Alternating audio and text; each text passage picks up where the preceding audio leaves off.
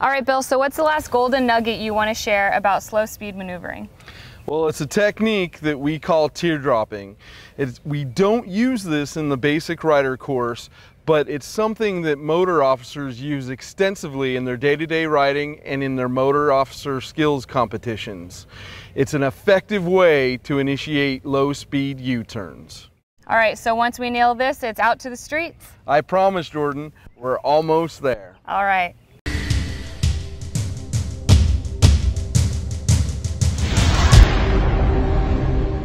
So I want to define teardropping.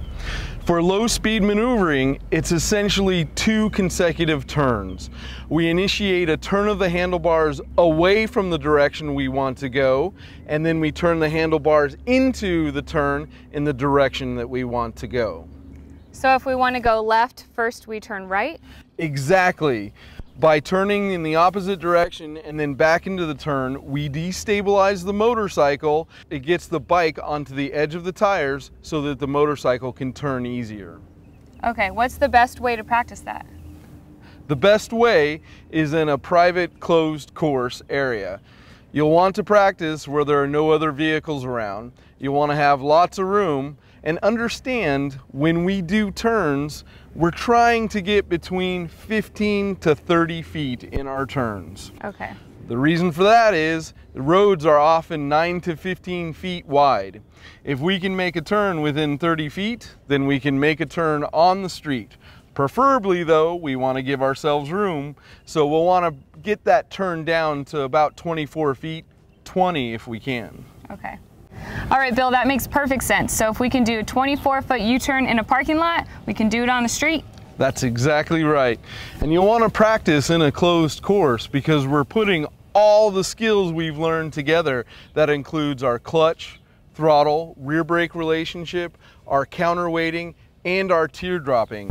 We'll want to have that skill put all together nice and tight before we start mixing it up in traffic. All right, so are we ready to try this on the street? Yep, we're ready to go. Let's do it. Notice how the rider is setting up on the outside, not all the way, giving him enough room so that he can teardrop for the turn. Notice how early he's established the clutch, throttle, rear brake relationship.